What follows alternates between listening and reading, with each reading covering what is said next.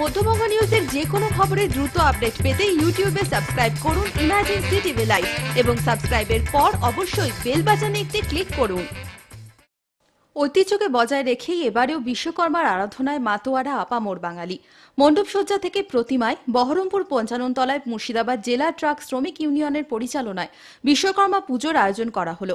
এবছর তাদের 34তম বর্ষ। আইএনটিইউসির সদস্যবৃন্দ থেকে বিশিষ্ট জনেরা এই পুজোর উদ্বোধন করেন। পুজোপাঠের পর প্রসাদ বিতরণ, দুস্থদের কাপড় বিতরণ থেকে নানান অনুষ্ঠানের মধ্য দিয়ে উৎসব মুখর গোটা এলাকা। বিশ্বকর্মা পুজোয় যেন সম্প্রীতির মিলন উৎসবে পরিণত হয়েছে, জানালেন সংগঠন সভাপতি। আজকে শুভ উদ্বোধন হলো। এই উদ্বোধনে সকল স্তরের মানুষের নিকটে আমরা 500 পিস কাপড় আমরা দান করেছি। প্রসাদ বিতরণ হলো। 3 দিনের সাংস্কৃতিক অনুষ্ঠান থাকবে, হিন্দি, বাংলা, বাউল গান এবং অন্যান্য ভজন এসবগুলো থাকবে।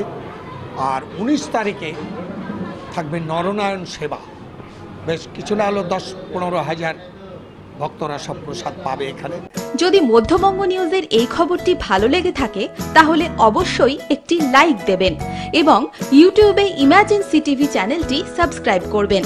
আর যে কোনো খবরের দ্রুত আপডেট পেতে সাবস্ক্রাইব করার পর বেল বাটনে একটি ক্লিক দেবেন।